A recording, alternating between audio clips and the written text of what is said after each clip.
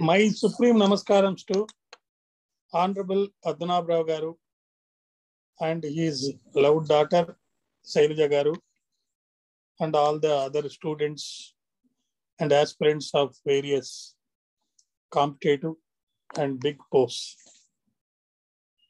I am comfortable both in English and Hindi and Telugu, but I continue today in Hindi, in English.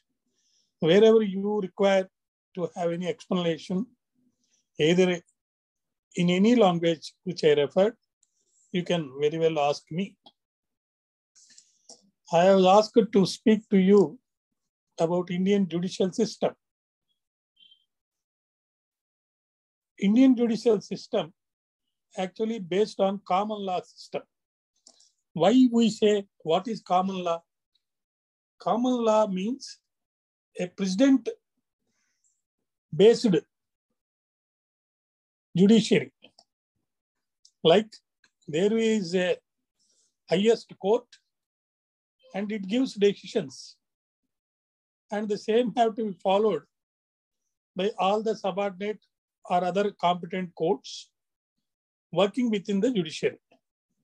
That is common law system based on recorded judicial precedents which we have inherited from the British colonial legacy. At present in India, the court system is comprising at the highest level the Supreme Court of India, and thereafter the High Courts, and then below to Supreme Court and High Court, subordinate courts at district, municipal and village levels. Before I venture to speak to you about the Indian judiciary and the Indian judicial system and how they work, we need to have knowledge of why and how we had a fight and thereafter got independence in the year 1947, August 15th, during midnight, which you know well. Our country was ruled by United Kingdom, that is British government. So we had prayed to British entering into our India, both jurisdiction-wise and also in all other aspects, a bigger country, which includes Bangladesh, Pakistan, Afghanistan, and some other countries. Various countries are part of India. Each part or some parts are ruled by kings, zamindars, and at some places religion ruled. Like that, the system was not fully organized and codified. Within the country also, here and there, different laws used to be there. Finally, we fought for freedom and won, and finally we got independence. After that, we have got drafted in the Constitutional Assembly, the Constitution of India. The Constitution of India, after it is promulgated and came into force, we have adopted Indian judicial system to maintain the law and order and implement one law in all the entire India except in Jammu and Kashmir, where we had another constitution, though it is part of our country. I don't go or dwell into various other aspects, but we have adopted Constitution of India with a preamble in which we have enshrined some big objects to achieve by our Indian judicial system or Indian government and whatever it is. Just I refer to the preamble in order to understand about the goals of us. We, the people of India, having solemnly resolved to constitute India into a sovereign, socialist, democratic, secular republic. These are all the goals. How we achieve? We want to achieve these goals through social revolution. What do you mean by social revolution? What is the method? What are the systems which we adopted? We want to achieve these goals by adopting democracy. You know very well, in democracy in India, election system is that whoever gets majority of the votes polled, they are declared as elected and they will become parliamentarians or MLAs, MLCs or any other elections like municipality and other things. So after they came into power, after they come into power, they make laws. How to implement these laws? Who are the persons who are deciding what is the law and whether that law is correct or not, and whether that law is within the purview of the constitution or it's acting against the wishes or a constitution, abridging the rights and all that. We have fundamental rights right from Article 5 to 52 or so, and the directive principles of state policy. All this you may be knowing, or in some other class, we will definitely discuss at length about various organs that are made or part of our constitution and why they are made and what we want to do it. So democracy is the one of the organ through which we want to achieve our goals.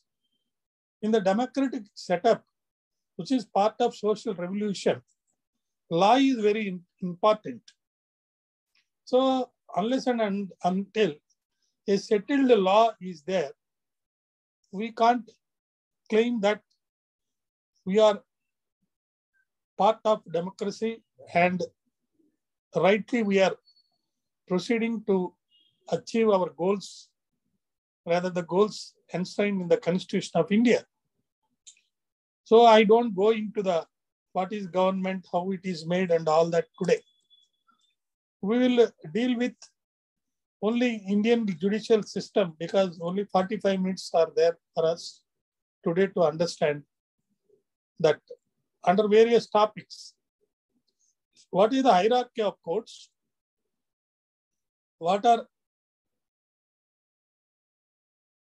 civil courts? What are criminal courts? Judicial authority of the Supreme Court and Article 141, Article 144, binding value of precedents, public interest litigation. These are the various topics which we need to understand in order to understand the Indian judicial legal system. So I already told you that the court system, that is judicial system of India, comprises the Supreme Court of India, the high courts and subordinate courts at district, municipal and village levels. When you talk about hierarchy of courts, we need to understand which is the highest court in India. The Indian judiciary is divided into several levels. For what? In order to decentralize and address matters at the grassroots levels. So let us understand what is the basic structure of the Indian judicial system. I'm not talking about basic structure of the constitution. I am now referring about the hierarchy of courts, which is part of Indian judiciary, and what is the basic structure of Indian judiciary. we must understand first about the Supreme Court. The Supreme Court is the apex court of the country, and it was constituted on 28th January 1950. 28th January 1950. It is the highest court of appeals and enjoys both original suits and appeals of High Court judgments. The Supreme Court at present is comprised of the Chief Justice and 32 or 36 other judges. Article 124 to 147 of the Constitution of India laid down the authority of the Supreme Court. These articles deal with about how many judges of Supreme Court shall be there and who is the chief of Supreme Court, how he has to be selected or appointed, what is the role of the government and powers of President of India and all that. You have to read articles 124 to 127 of the Constitution of India in order to understand the authority and supremacy of the Supreme Court. Generally, original suits or original cases or criminal cases means the cases in which a particular court has got jurisdiction to try and decide directly by itself by taking the cases on file. This is called original jurisdiction. What is appellate jurisdiction? Appellate jurisdiction means that case is already decided by the one of the courts subordinate to Supreme Court, and then a right of appeal is provided against the judgment of that court. Then from that judgment of that court, it will go to the higher court and finally to Supreme Court. So the Supreme Court is having not only the extraordinary powers being the highest court, both of appeals and also the original suits, in order to have the power to decide the appeals and original suits and also appeals of the High Court judgments. So with this, I say and refer only Article 141 of the Constitution of India, which says the decision and judgment of the Supreme Court is binding on all the courts in India and other authorities also, not only on the courts subordinate to Supreme Court, all other authorities working in India under the government of India or state legislature or state or central governments. So all authorities also, they come into the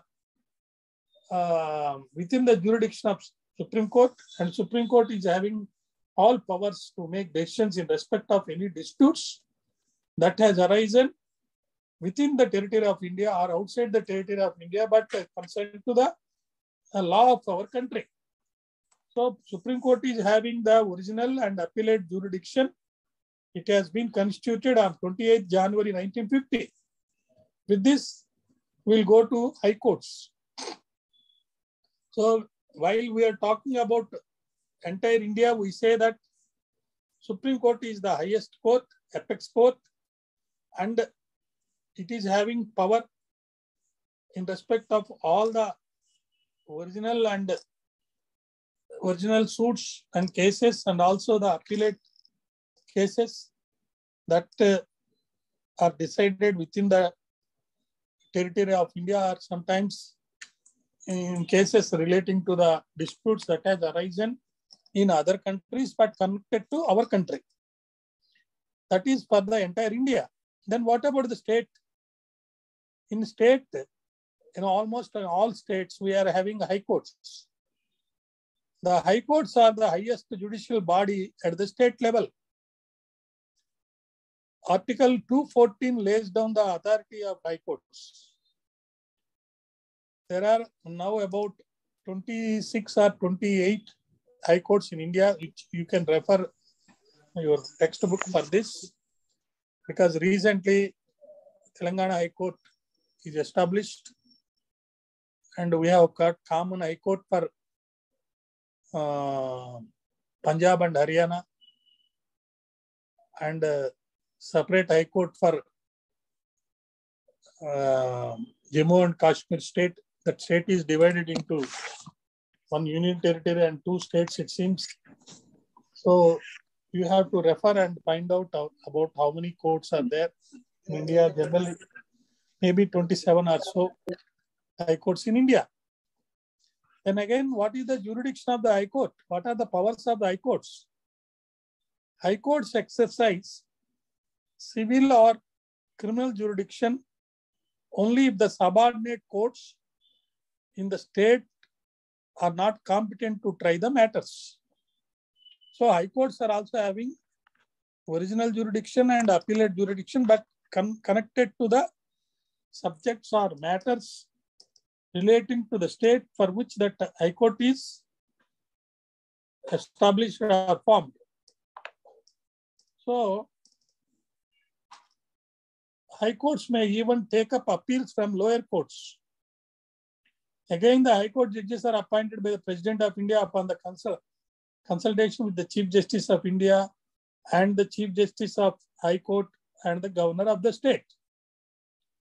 So you have to refer the Article 214 about understanding the authority of the High Courts and also how the judges are appointed for High Court and all that, the Constitution of India.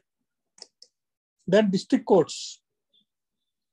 So High Court is meant for the entire a particular High Court. Generally for each High Court, for each state, one High Court is there, but in some places, a common High Court is also there, which I referred earlier at Punjab and Haryana. Then at the district level, district is the unit within the state. There are several districts in a state, and for each district, some system is adopted or established within the permissible limits of the Constitution. And district courts are established by the state governments of India for every district or group of districts based on the caseload and population density. Like now in Telangana, after that state is formed, several district courts are established, considering about the need because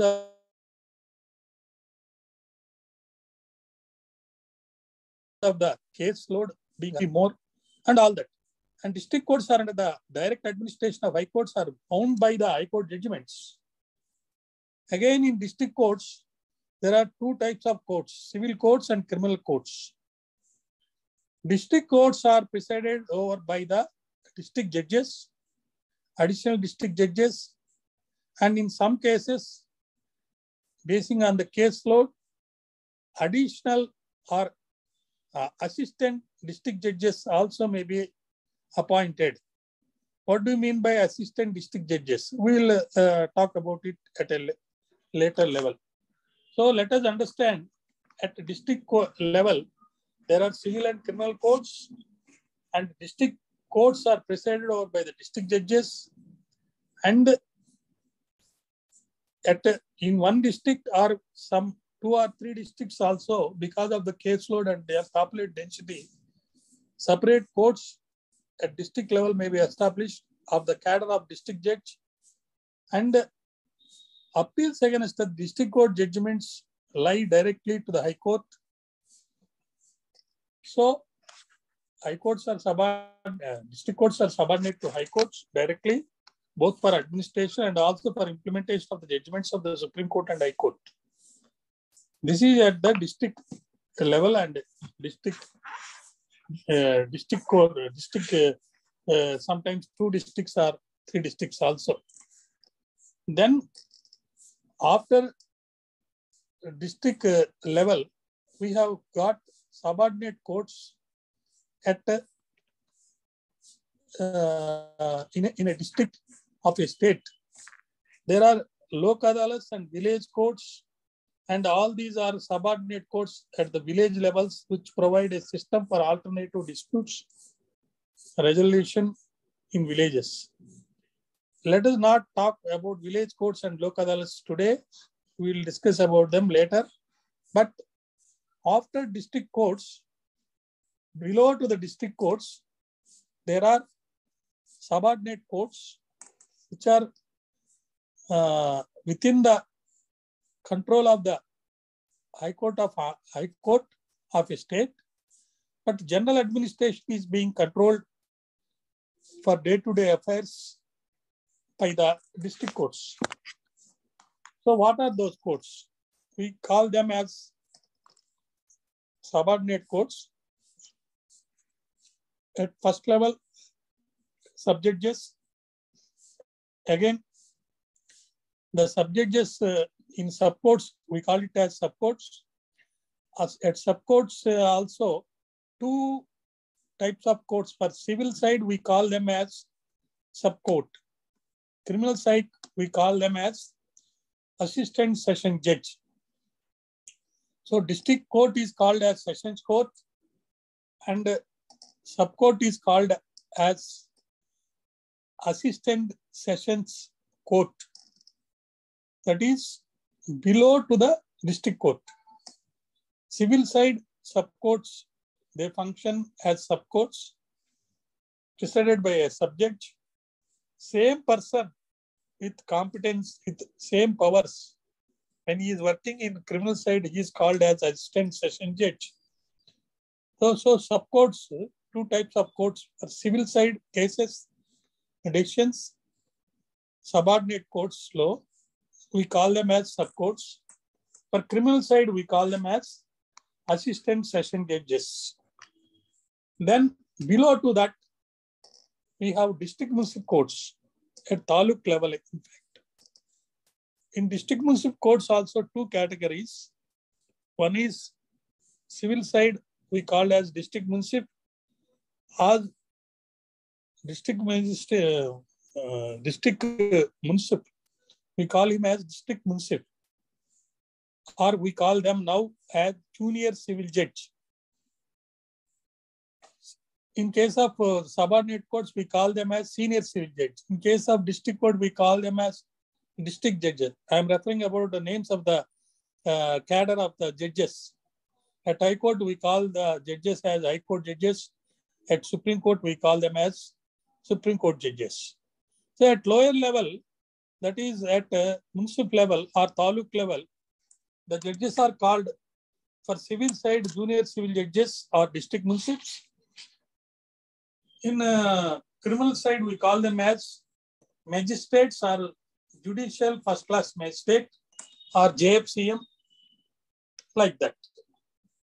The powers and also the jurisdiction of each court is clearly defined under particular law. Again, in a criminal side, there are two types of judges at taluk level: judicial magistrate first class, judicial magistrate second class.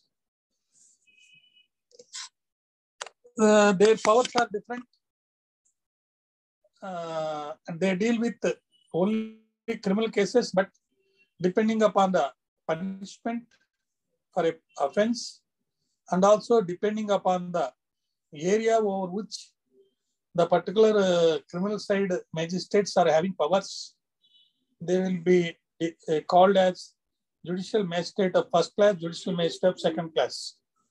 Second class magistrate is subordinate to first class. Face సరిగా కనిపించటం లేదు sir. ఇప్పుడు బాగా కనపడుతుంది. Right. Thank you. Judicial magistrate in criminal side, sometimes same judge may be presiding both courts, civil and criminal courts, while he is functioning as a district municipal or junior civil judge. He will be referred as a judge deciding the civil cases, and his designation is called as district magistrate or junior civil judge. While the same person is functioning in criminal side, depending upon the powers and jurisdiction of him, he will be referred as magistrate first class or magistrate second class. Regarding Lok Adalat and village courts, in some areas village courts are established. So far as Lok Adalat system is concerned, these are subordinate courts at the village level which provide a system for alternative dispute resolution in villages. Totally, they are different. In Lok Adalats, what they do is, they call the parties and discuss with them and convince them and make them to have an amicable solution, and then they give an award, not judgment. So Lok Adalat system, village courts are quite different to the regular courts system, rather Indian judicial legal system. In case of Indian legal judicial system, what the judges are expected or the courts are expected is to follow a procedure of conducting trial of a case and then take evidence and then hear the arguments and finally give a judgment. In case of Lok Adalats and village courts, no evidence is recorded. It is making the people to understand what is exactly the law, and in order to avoid the unnecessary disputes and to save the time, to have amicable settlement. This is what Lok Adalats and village courts, they do. Then we are having tribunals.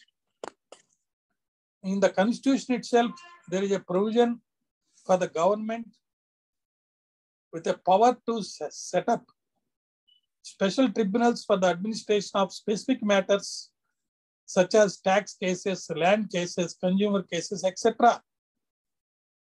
So, while we are discussing about Indian legal judicial system, we have to understand about the tribunals also. All these tribunals, originally they work under the purview and control of the high courts. Generally, in respect of specific matters, these tribunals are constituted with specific powers. The matters such as tax cases, land cases, consumer cases, etc. are being decided by tribunals. Sometimes a law is also made to create tribunals and decide the matters. Maybe this is all made to have speedy disposal of the cases, or a particular subject is required to be disposed of by a person competent to decide such matters, do not have competency as a trained qualified judges. Trained qualified judges, they are appointed based on the result of exams conducted and interviews followed by the exams, and they are trained and they are having law degrees and all that. In case of tribunals, a person having knowledge of particular law relating to the subjects such as tax cases, tax, land, consumer, and the cases related to such subjects, if that man is having proficiency, he is also considered appointed as a member of the tribunal. Likewise, competency, rather method of selection of the judges for tribunals is different to the courts. So let us now understand what do you mean by appellate court jurisdiction. Appellate jurisdiction refers to the authority of a court to review a case decided by a lower court. The first court where the case is decided after conducting trial and recording of evidence and hearing the arguments is called a court of court having original jurisdiction. Original jurisdiction means that the court which recorded the evidence while conducting trial and actually seen the witnesses and refer the original documents, and then after giving the opportunity as provided under law regarding hearing of the case, giving if a decision is given by that court, that is called original court or original jurisdiction is being exercised. But whereas appellate jurisdiction is concerned, it refers to the authority of a court. What it does, it hears, it rehears or review a case already decided by a competent lower court. That is appellate jurisdiction. So I already told you that in India, appellate jurisdiction is vested, generally speaking, in both the Supreme Court and High Courts.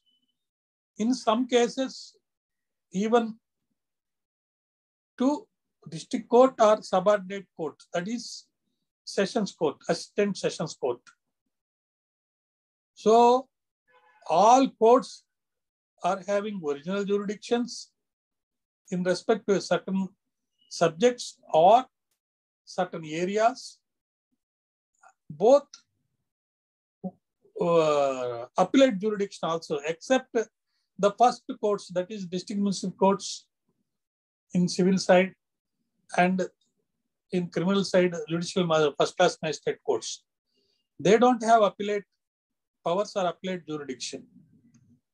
So above the first courts, there are courts such as Senior Civil Judges Court or Assistant Session Judge Court at lower level, taluk level or sub-region level with appellate and original jurisdiction powers. And then above to those courts, district courts are there.